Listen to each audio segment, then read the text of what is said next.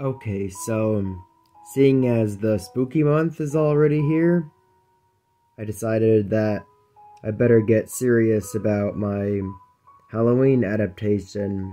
Now, I'd been on the lookout for an LNWR Clawton for a while to make Afton to do the Wandering Coach adaptation, but I couldn't find any of them anywhere, so I had to opt for another choice, and that was to use spare Bachman Henry. Alright, Afton, would you mind moving up? Alright, stop right there. Alright, so, yeah, so I went with spare Bachman Henry that I had. Actually, this guy used to be my big city engine, but fret no more.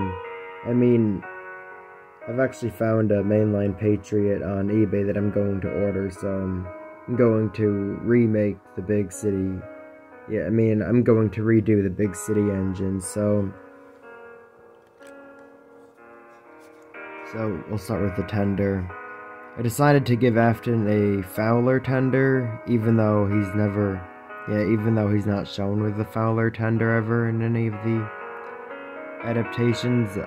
But yeah, I mean, he's on Sodor, so maybe Afton just decided to get a Fowler tender.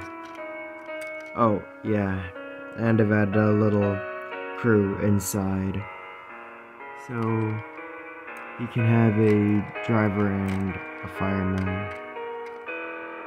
So while in the disassembly process, I popped out the little top feed after I finished painting, and simply using glue and paper I covered up the top feed hole.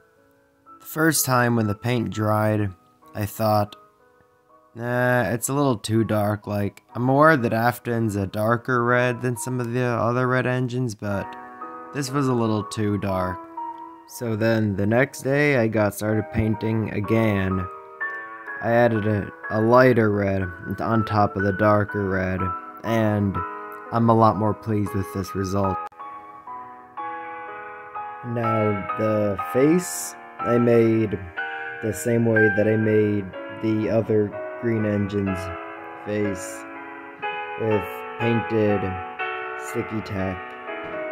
I sculpted the eyes using a screwdriver and the round end of a paintbrush, and a little jackknife.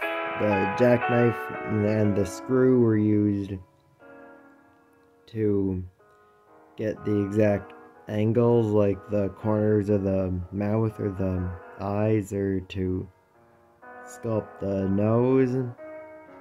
And yeah, and then I painted the sticky tack, and once the gray paint had dried, I painted in the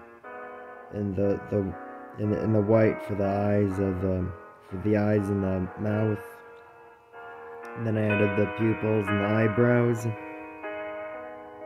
Now, face ain't exactly as smooth as I envisioned it, but I still think it looks pretty good. And so does the rest of his face pack. So yeah, I'm honestly pretty happy with how Afton turned out. One day I might add the letters L and WR on his tender, but I might get them printed because I want it to look more official, and I don't think a paintbrush could do that. But yeah, I am very happy with Afton, and I think I did a pretty good job for someone who didn't have a Clawton.